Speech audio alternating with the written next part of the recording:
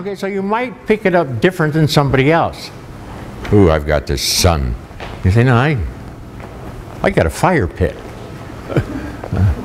I got this thing spinning and throwing sparks out. So you're allowed your own flavor of it. All we're saying is there is something there for everybody. Wake up and tap it so it can show you it's there. Okay? And then you facilitate it by, okay, you're fiery. What do you do through the body? Do you do anything? Changes my breathing a bit. I think the heat effect. And you help spark it to, or help get it to generate. It wants to, that's its job, but we've been so sluggish there, it's a little,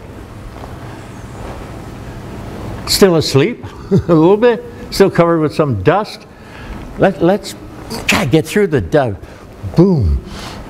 Core energy ball radiating through the body.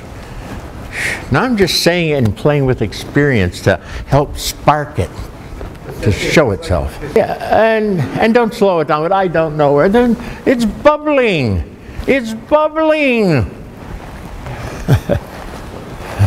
At this stage of the game. As we continue, you might want to say, well, really, as I go deeper, finer of myself, I don't bubble anymore, I da. But don't negate it in any form. Play the game.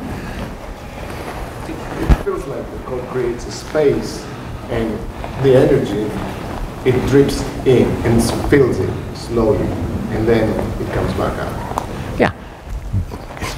I'm burning out here, I'm tired. Downtime. Downtime is not a negative. Once you understand what the hell's going on, it's a recharging time, it's a returning back to that represents the original source. I just said something big time. To that represents an original source, and it, boom, comes out even a bit better. Radiates fuller, enhances. But now we're heading into energy body.